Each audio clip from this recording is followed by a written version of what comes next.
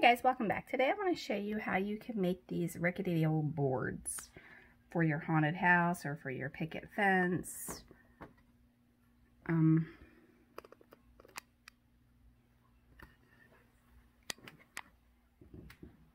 kind of see how this side of the house has been aged. And then the boards.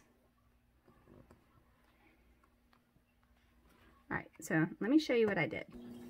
Okay, so the first thing I did is I got myself some popsicle sticks,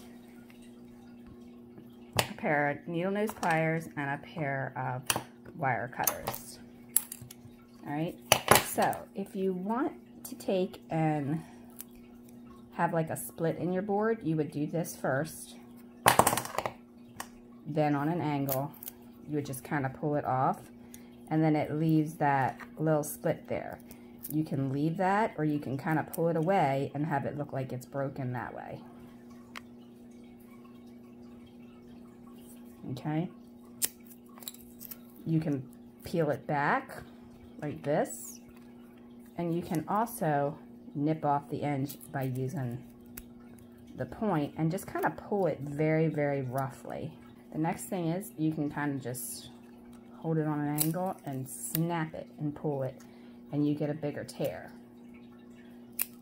And then the tears is what gives the wood that rough look. Kind of just go at it a little bit like that, and then there you have another rough looking piece of board.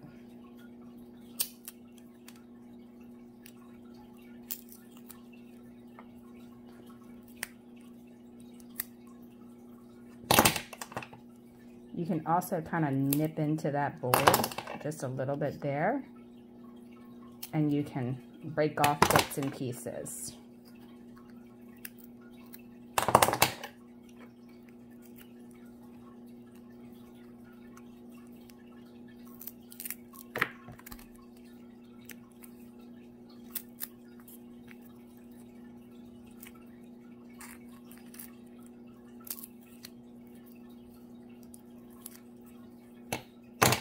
And then there you have it. The next step is to take some acrylic paint and water it down to where you get this really like watery consistency.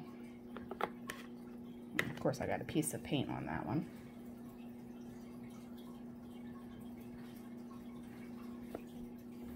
But as you can see,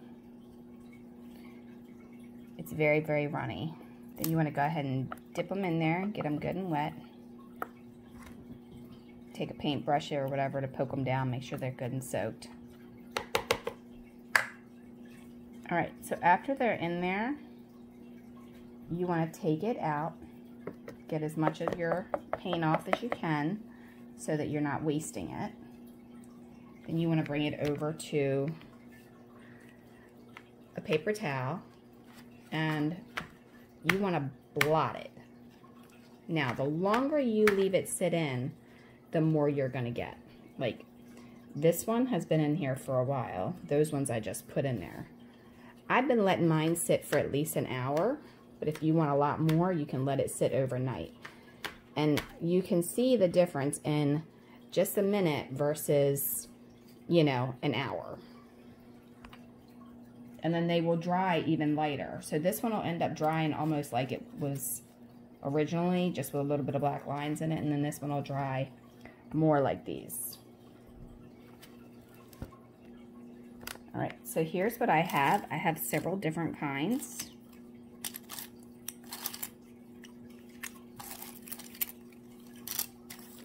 And I've just broken them all different ways.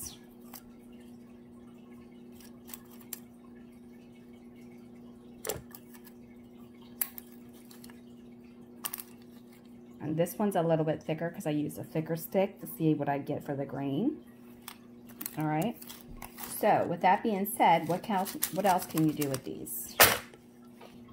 Okay, so I took a paint stick and I cut it down on my saw, which you can just buy these in the craft store, but I wanted the rough look. See how I've got the little furs hanging off of it? I'm not sanding that, and I'm not doing it on purpose. when I put this through my bandsaw, I ended up taking and doing it really fast so that it kind of made it splinter more than if I would have went slow and I let it cut through it. Okay? And again, I did that on purpose. So what you can do is you can take 2 of them and then you can put your pieces of wood on here, all different ways, of course, and you can make yourself a fence. And it doesn't have to be perfectly straight. You can do some crooked, some straight.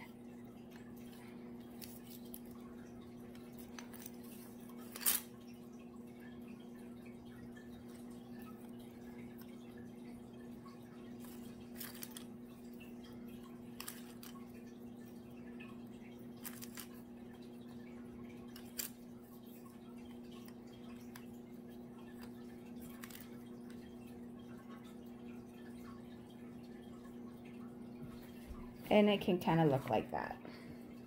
You can use that for your haunted house, your graveyard, whatever you want. Okay, so if you want to ensure that you have perfect spacing in between your top and bottom board, you can get a board or 2 popsicle sticks or 2 paint sticks, and you can put it in between it and hold it there as a spacer. Okay, so you can kind of put the fence like that. Or you could put it at your graveyard.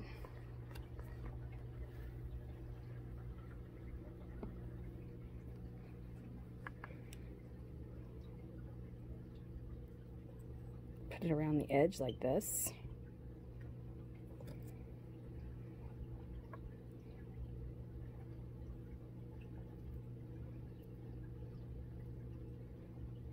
But you get the idea. It's a rickety old fence for a graveyard or an old haunted house or whatever you want it to be.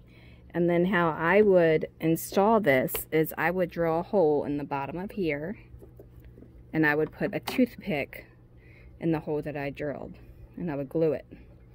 Then where I want it to go, I would drill a hole in there and I would set it in that way so that the toothpick went down in the hole and held it in place. And then you could take it up and down when you wanted to. And you can make shorter sections. Maybe half this might look more realistic, but that's just what I had already cut, so that's what I used for the video. But anyway, thanks for watching. Hopefully this will help you with your haunted miniatures this season, and I will see you next video. Thanks a lot. Like, subscribe, question, suggestion, comment below, and check out Dollhouse Tutorials for lots more free printables and tutorials and templates. Thanks a lot. Bye-bye.